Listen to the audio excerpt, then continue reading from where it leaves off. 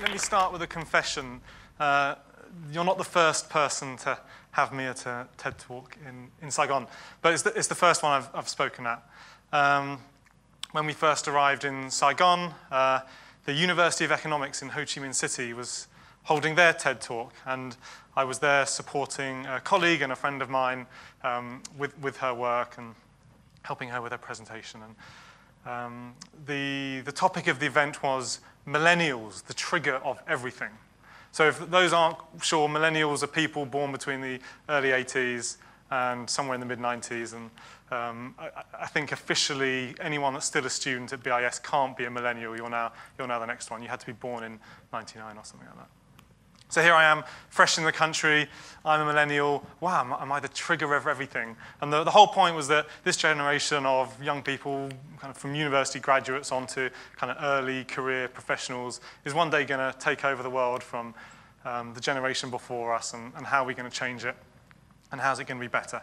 And as an economist, I was very excited to get to the University of Economics in the biggest city in the country and try and meet some economics students. These are the millennials. They want to be the trigger of everything. They study my discipline. I would really have liked to find some economists to work with, A, fluent in Vietnamese, B, know their country really well, for me to work with them, maybe hire them one point in the future, employ them to help me do consultancy work and studies.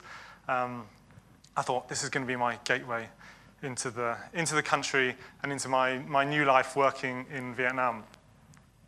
I was a bit disappointed. In all the breaks, I went around, asked all these economics students what they wanted to be when they graduated, and they said marketing. Every single one of them said, I want to go into marketing.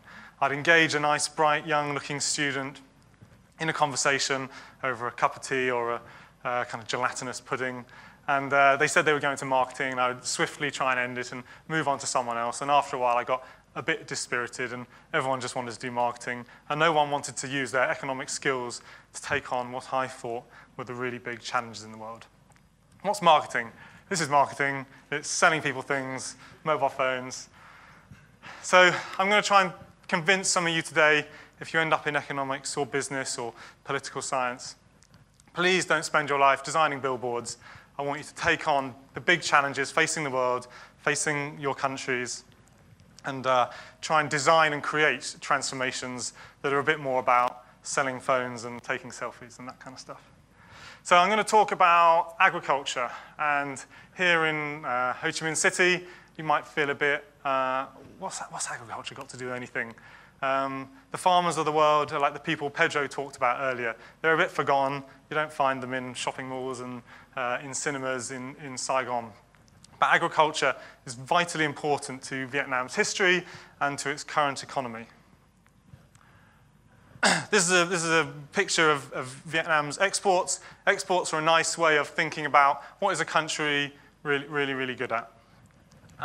You don't really need to see the numbers, but this yellow box up here is kind of it's vegetable products. You can see a dark red in the right-hand corner, which is timber and wood products.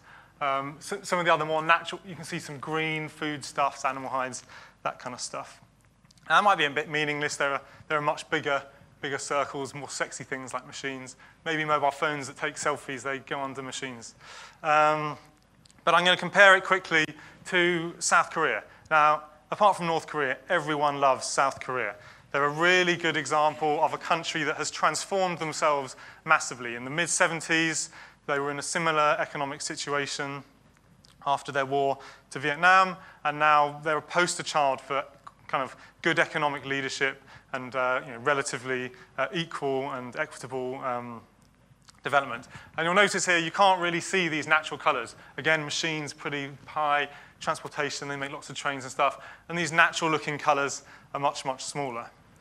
So compared to countries that it wants to aspire to be like, agriculture and natural resources are a very big part of Vietnam's economy. Now, this is Cambodia. I don't think Vietnam has much aspiration to turn into Cambodia anytime soon. And again, you can see my vegetable products and foodstuffs are much higher. I'm going to think about this another way. We're going to think about outside of the city, how many people are involved in and make their livelihoods from agriculture. Of course, some of these big industries make a lot of money. They're very high worth. But this is a graph of employment in Vietnam. Obviously, it's declined. You can see that downward slope. It's declined a lot in the last 30 years. But at the moment, we still have 40% of people in employment in Vietnam working in agriculture. So I'm going to ask a few questions. How many people in Vietnam, roughly? Someone, shout me with some numbers. 96 million. Are we happy with 96? Yeah, roughly? Okay, let's take 90. It's an easier number to do mental arithmetic with. Let's make a guess. I don't know the answer. How many people do we think have a job in Vietnam? So take into account retired people and people still at school. Roughly 50%. I'll take that. That's nice.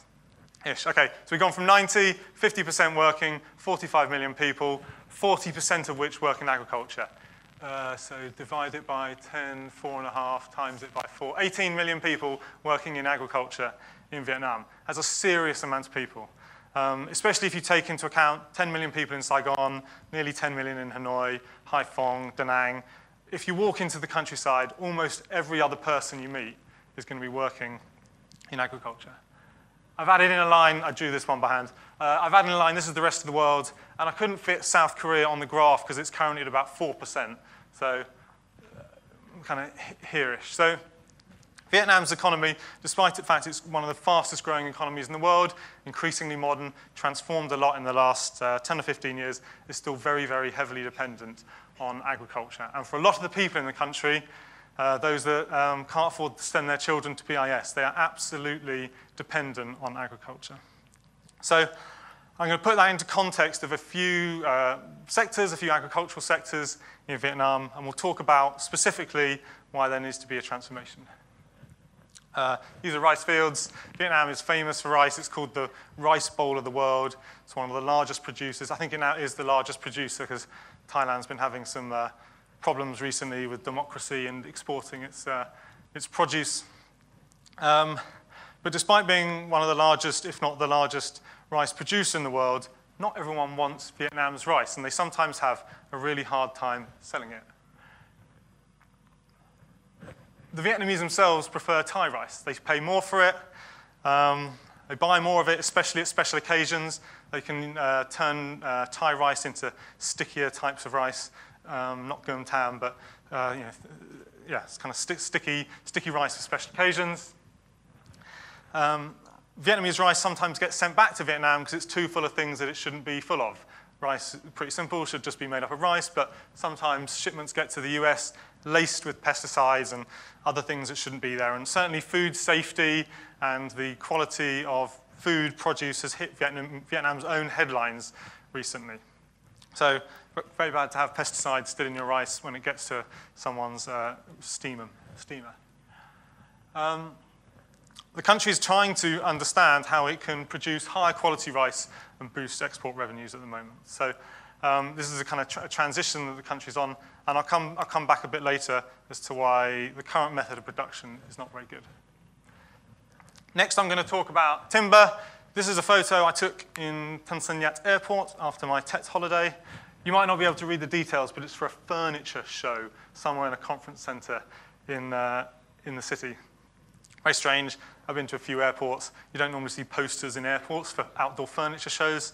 But believe it or not, Vietnam is one of the biggest exporters of garden furniture in the world.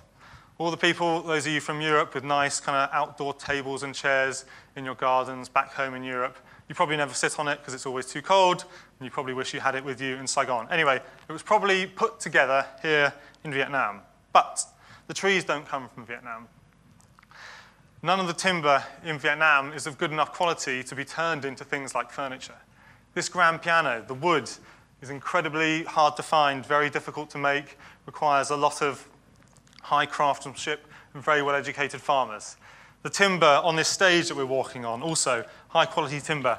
Even this TEDx sign, which was probably made from cheap plywood by someone in the DT department. Most Vietnamese timber is not good enough quality to turn into plywood. Instead, it gets shipped off to China and Indonesia to be turned into toilet paper. Instead, Vietnam's furniture industry is supplied by timber from countries like Malaysia, Indonesia, and China. So they're exporting billions of dollars a year of furniture, flat packed, but all the Vietnamese are doing is drilling the holes and making the space where the Allen key is going to go when you get it and open it up in Europe or America.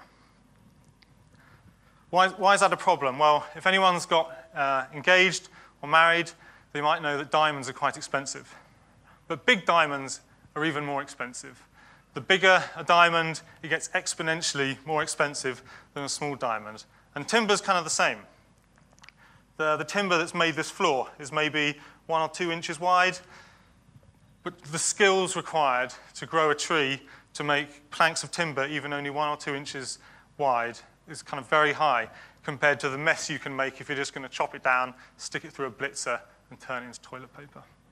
So big transformation needed if we're going to get more value, think of those big diamonds, very high value, more value out of timber. My third one is coffee. I went into Starbucks on Tao Dien. I think you probably all know what that is. Often the SUVs clogging up the traffic during the rush hour. I took some photos of the coffee they sell. This one in the middle, this is the one that they also use in their machines. It's from Papua New Guinea. This is their spring season blend. Looks nice. It's got a combination of coffee from Guatemala, Indonesia, and Papua New Guinea too. And on the left, this is their single origin special from Guatemala. Now, they were selling some Vietnamese coffee. You couldn't get it in a drink there and then. You could buy it in a bag. They're Dalat. Now, the key thing I'm going to circle here, small lot coffee, very limited edition, not very many bags of it, only sold here in Starbucks' Vietnam outlets. So this is a really good example where most Vietnamese coffee gets turned into 3-in-1, not very high quality, produced en masse. It's very, very hard to find in global markets good quality Vietnamese coffee. And coffee producers in Indonesia, in Papua New Guinea, in Colombia, and Guatemala getting much higher prices for their coffee from their coffee farms for their effort than producers are in Vietnam. What I've just said isn't heresy, and it's not going to get me in trouble. In fact, it's this desire to transition into a new way of doing agriculture in Vietnam. It's actually government policy. This is a meeting I was at just before TET with the Vietnamese government and the Vietnamese Business Association and the Dutch government, and the Dutch Minister for Trade and Export was here, and the Vice President of some exporting department of the Ministry of Agriculture standing on the stage and saying, Vietnam's policy is value, not volume. So this is great. Everyone's heading in the same direction. And it's not just important for farmers, and it's not just important for Vietnam's economy. When we talk about rice production, Vietnam has got famous because in the Mekong Delta, they can get 3 crops out a year. They had the luxury of the Mekong River giving them as much water as they needed. But as the countries upstream start to dam the Mekong, China, Laos, Thailand, Cambodia, taking their hydroelectric energy, the water flows are getting lower, and it can no longer just rely on its wasteful use of water. If we think about coffee, a lot of deforestation has happened in this country where people have chopped down kind of prestigious and primary rainforest in order to grow coffee on otherwise pretty rubbish land, and they're now producing rubbish coffee and not getting much money for it. Same with timber. When you grow timber for only 4 or 5 years, chop it down, turn it into toilet paper, every time you clear the land, given the amount of rain in Vietnam, soil washes away, it causes lots of problems downstream, and it eventually just simply erodes the soil on the land, and after a few harvests, there's absolutely nothing left. And the longer you grow your timber for, the more the kind of ecology of the soil and the root structure is strengthened, and you're disrupting it less and less. So there are kind of real global reasons and kind of local environmental and social reasons why moving to a value-driven economy and not a volume-driven economy is really, really beneficial for this country. So how are we going to make this transformation? We can't just wait and stumble across something. There's, what was that number? 18 million farmers in this country. We need to change their behaviors. So how do we go about doing that? So, and this is what I study, and this is what we do. You can start at the top.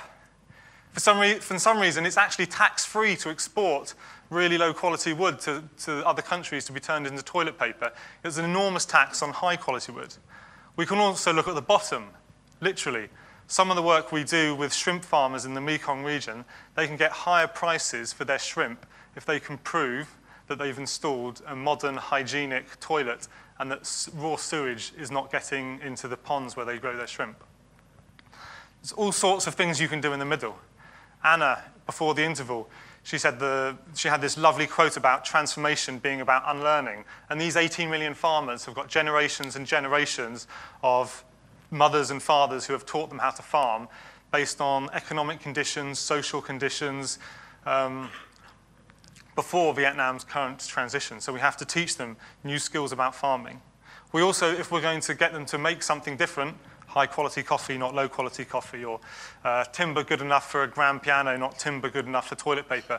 We need to connect them with those people that want to buy those things. They just might sell to the same person every year, the person their father sold to, the person their grandmother sold to, the person their family sold to 100 years ago. We need to connect them to new businesses that want higher value products that are going to pay them more for what they do. So I hope with those few examples, I've kind of shown you how you can go about, why we need to go about an agricultural transformation in this country, why it's good for local people. A vast kind of number of people in this country will have better kind of social and economic conditions as a result. Really important for the global environmental conditions. And I hope I've inspired a few of you to make some transformations in this country that are more than just about selfies and mobile phones. Thank you very much.